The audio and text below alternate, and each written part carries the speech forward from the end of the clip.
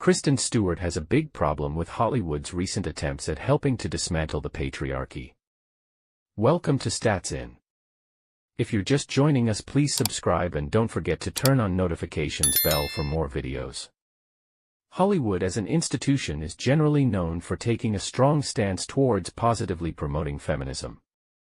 Kristen Stewart took aim at this trend in a recent interview. Stewart has been facing difficulties in getting funding for her directorial feature film, The Chronology of Water. The actress pulled no punches and went after Hollywood for congratulating itself for its progressiveness while not doing enough to further it. Stewart made it clear that she thinks the industry has a long way to go when it comes to dismantling the patriarchal nature of society. The actress also pointed out that favoring the projects of a certain few actresses does not make the whole system inherently less patriarchal. After the pop culture-breaking Twilight films, Kristen Stewart was thrown into Hollywood's stratosphere. Since then, the actress has been making smart moves in her career.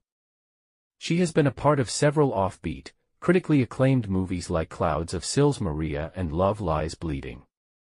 It was while talking about her anticipated directorial debut film with Porter magazine that Stewart raised her issues with Hollywood. Specifically, the manner in which the industry turns feminism into a series of boxes to be checked off a list.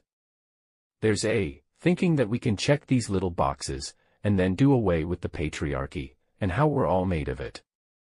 It's easy for them to be like, look what we're doing. We're making Maggie Gyllenhaal's movie. We're making Margot Robbie's movie. And you're like, okay, cool. You've chosen 4. And I'm in awe of those women, I love those women, but it feels phony. If we're congratulating each other for broadening perspective, when we haven't really done enough, then we stop broadening.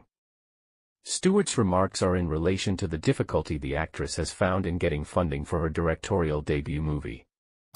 Especially in comparison to the pomp and publicity afforded to Barbie, a stridently feminist film produced by Margot Robbie that went on to find immense success with critics and general audiences. For her part,